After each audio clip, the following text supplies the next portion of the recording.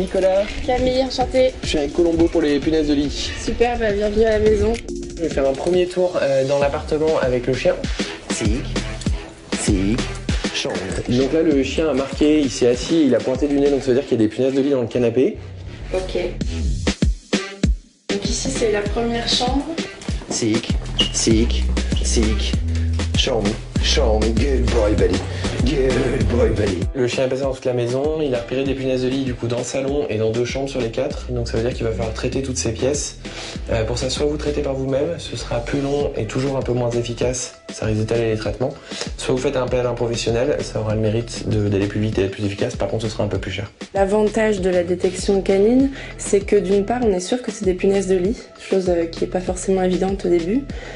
Seconde chose, c'est qu'il est capable de marquer assez clairement soit si c'est dans un matelas, soit si c'est dans un placard.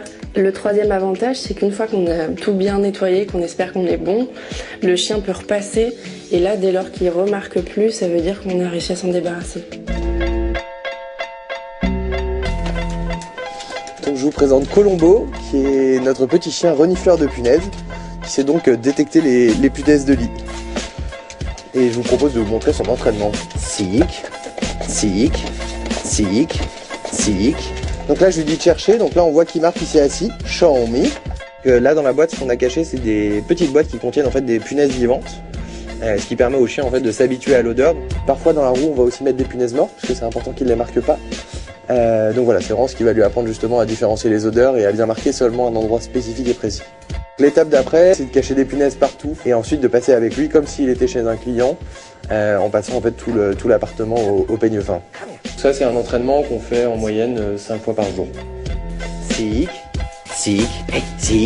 Show me, good boy.